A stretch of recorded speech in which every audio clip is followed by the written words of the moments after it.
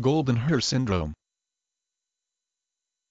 Goldenhar syndrome, congenital malformation of the jaw, cheek and ear associated with vertebral defects. There is deformity of the external ear and abnormal smallness of that half of the face. Coloboma cleft of the upper eyelid is frequent. The ear deformities range from tags in front of the ear, to atresia closure of the external auditory canal, abnormalities in the size and shape of the ear, and even anotia lack of the ear. These features represent problems that occurred in the development of structures known as the first and second branchial arcs during embryonic life. Most of the children with the disorder are of normal intelligence. Cosmetic surgery is needed. Other names for the condition include hemifacial microsomia, facio-auriculo-vertebral spectrum, facioauriculo-vertebral sequence, oculo-auriculo-vertebral spectrum, oculo-auriculo-vertebral dysplasia, and the first and second branchial arch syndrome.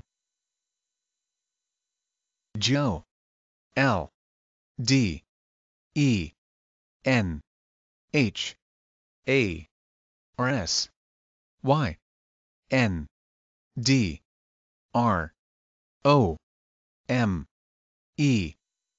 Goldenhar syndrome.